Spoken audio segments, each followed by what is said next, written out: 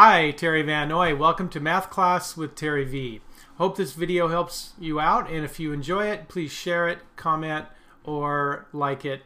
And you can also go to my website, MathPowerLine.com.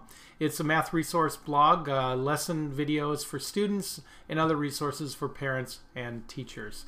Give me a call or go to my website or email. All right, let's go to today's lesson.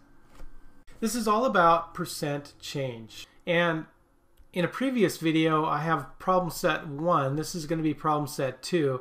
Some things for you to try on a piece of paper, so you should have a calculator and paper ready. And I'm going to have you try a few things. But I want to show you a couple of quick examples on how percent change is used. A very practical example here.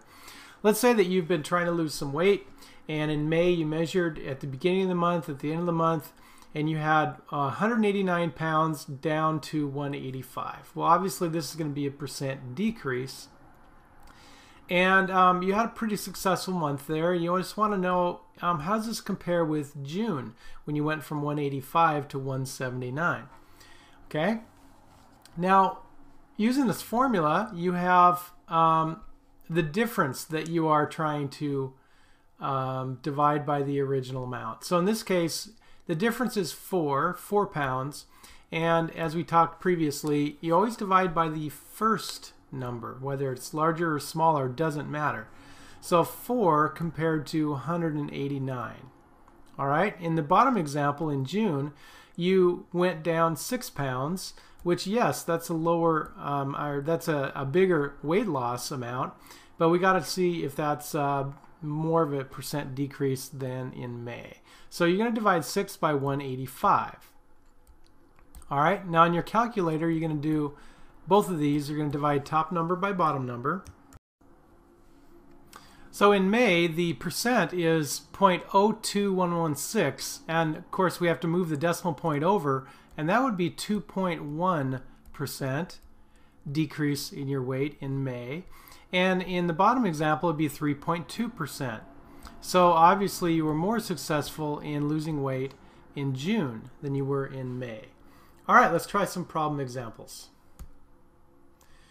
I want you to try from 5 to 10 these problems. They give you the starting amount, the original here, and then either a higher or a lower amount. And you want to go to the nearest 1/10 of a percent. So click on pause in this video and give them a try. All right, that's time to check answers. Here we go. In number 5, you go from 73 to 22. That's a difference of 51, and you're going to divide it by the original number, the first one, which is 73.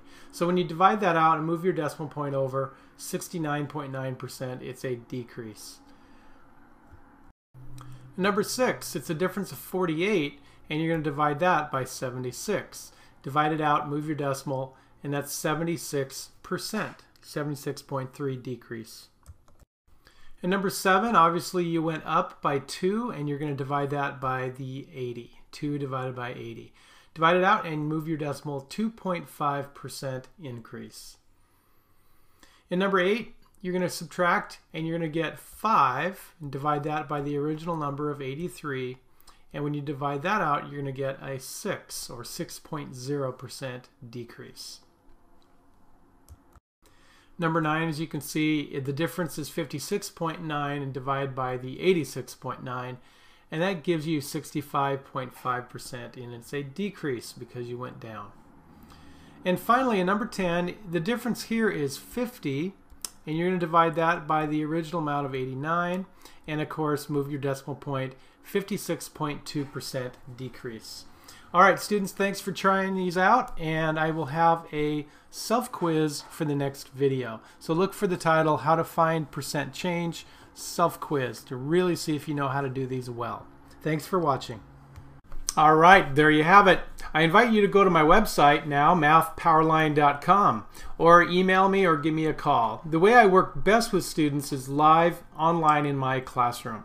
So if I can help you in any way, answer some specific questions, the first lesson with me is free as I show you how everything works. All right, study hard and take care.